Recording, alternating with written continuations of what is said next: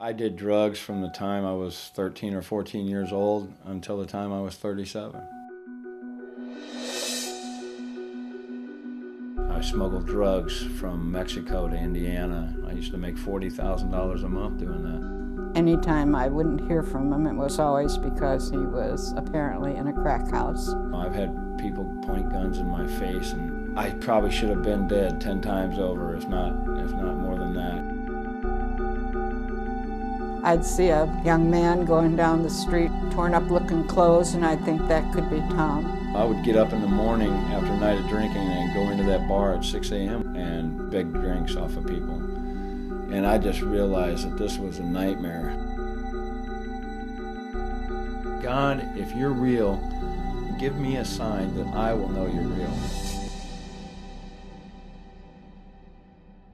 And I wasn't sure if I was going to call the drug dealer. When I looked down, between my feet was a cross, and it was woven out of palm leaves. So come out of your cave, walking on your hands, and see the world hanging upside down. You can understand dependence when you know the Maker's hand.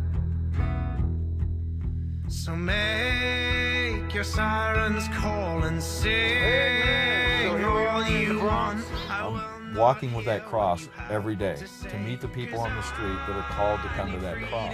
Now and I need to know how to live my life as it's meant to be.